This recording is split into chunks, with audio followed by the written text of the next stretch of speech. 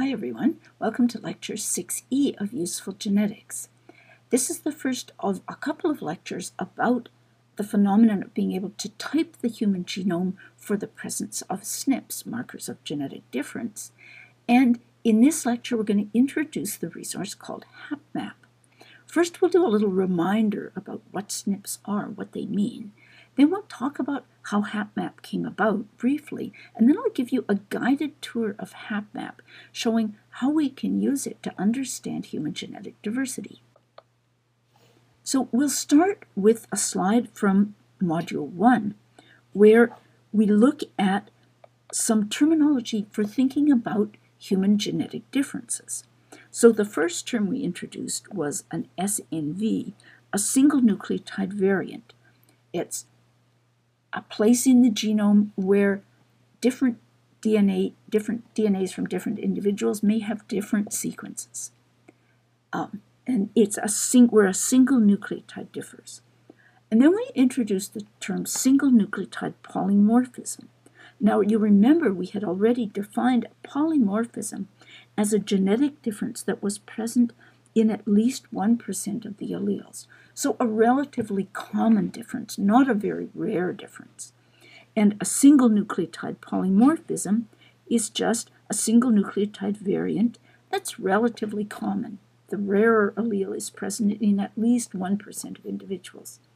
And then we introduce the term haplotype, which is a way to talk about segments of DNA that have more than one difference from some standard reference sequence. So here are two genomes, and I've marked the places where those two genomes differ in sequence. So here genome 1 has a T, genome 2 has a G, etc.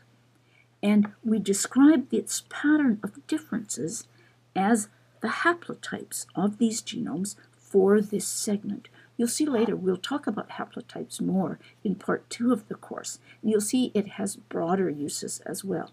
But here we're applying it to relatively short segments of DNA sequence. And we can illustrate the haplotypes by leaving out all the places where everybody's the same and indicating only the places where they differ.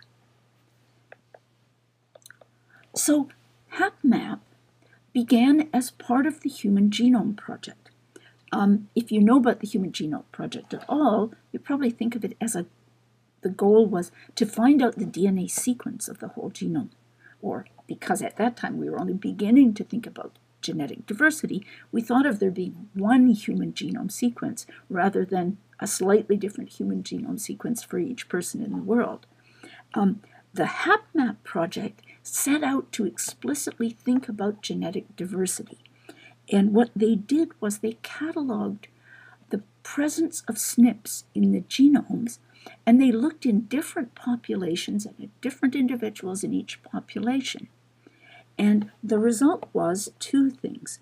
One was data on the frequency of the alleles of more than 1 million SNPs in 11 different populations from all over the world. And the other, and that's mostly what we're going to talk about in this lecture. In the next lecture, we'll describe another valuable thing that HapMap produced was these SNPs were all mapped onto the human genome sequence. So the relationship of each SNP to genes and other functionally important parts of the genome are known. So in their interim report, they'd already identified 1.4 million SNP sites in 4 different populations. And this was a really super breakthrough. Here's the title of their paper. This was 2001, the very first time we really knew about human genetic diversity across the whole genome. So now I'm going to give you a guided tour of HapMap because I'd like you to be comfortable enough that you would try and look at it yourself as a way to understand the genetic diversity of the people where you live. So we'll begin with the homepage for HapMap. It's just www.hapmap.org, or just Google HapMap, and you'll come to this page.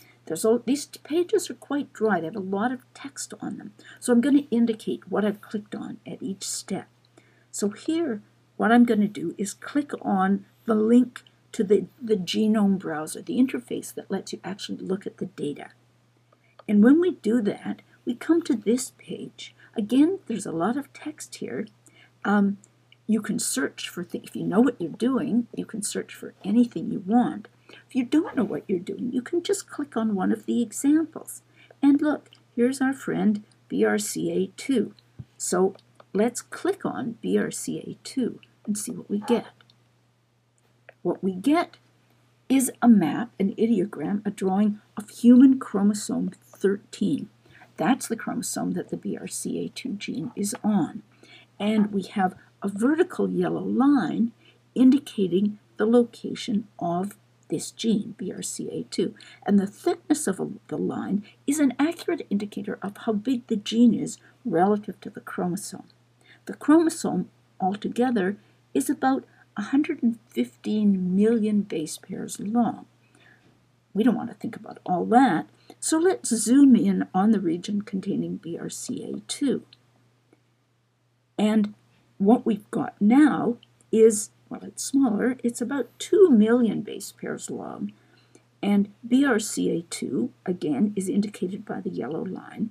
It's fatter because we're only looking at a little bit of the chromosome now. Now, here's another slide from Lecture 1.0 that I used to illustrate the nature of SNPs. So this is the blow-up of the BRCA2 gene to a more tractable region that just contains the gene. The gene is about 85,000 base pairs long. It's a pretty big gene. And here, I think I used this to illustrate the structure of genes. Here are the exons of the BRCA2 gene. Little exons, there's a big exon, little exons. All of the exons, all the spaces in between are, let's make them white, introns. That's an intron, an intron, an intron.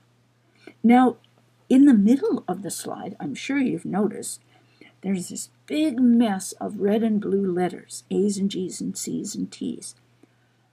What are these? These are the SNPs, and I'll blow up the chromosome a little bit more to make it easier to understand what we're looking at. So again, here's another slide from Lecture 1.0, and this slide was used to point out something that I didn't mention earlier, that although in principle any single SNP position, single nucleotide polymorphism, could exist in 4 different alleles, some with A, some with G, some with C, some with T, in reality, the SNPs that we find in real populations almost always have only 2 common alleles. So here's our blow-up of about 20 kb. 20,000 base pairs of human chromosome 13, including part of the BRCA gene, BRCA2. Now it's a little easier to see that these red and blue letters come in pairs and that the pairs are at particular positions along the chromosome. So in fact, each pair, a blue letter and a red letter, is a SNP.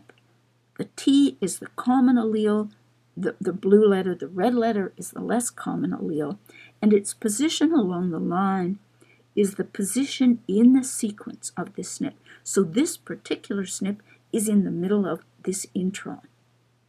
This SNP, this is another SNP, it's in this exon, and so are this SNP and this SNP and this SNP and this SNP, probably all in this exon.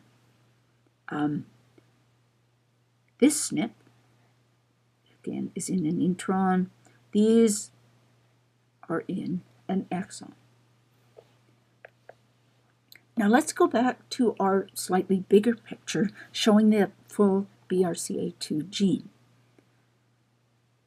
We can mouse over any of these SNPs. So I think we're going to choose this one. Yes. And when we mouse over it, a window pops up showing us a lot of information about this particular SNP. Now you could mouse over any SNP in this diagram, in this page, and get the information for that SNP. For this SNP, we have basically two kinds of information here. The information on the left in the table is information about the population.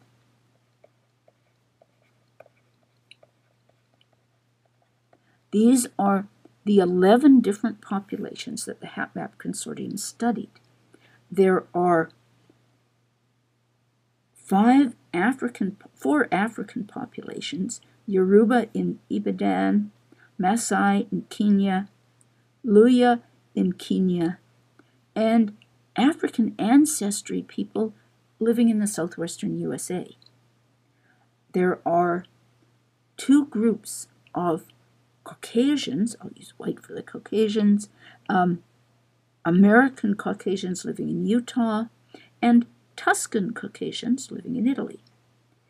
There are 4 Asian populations, I'll do them in blue: Han Chinese, other Chinese, these were selected because they lived in Denver, Japanese in Tokyo, and Gujarati Indians, people from India who were living in Houston, Texas. You can guess where the research projects were carried out. And finally, there was one population of Mexican ancestry. These would be, I think, New World Mexican ancestry living in Los Angeles. Now, on the other half of the table, we see the allele frequencies.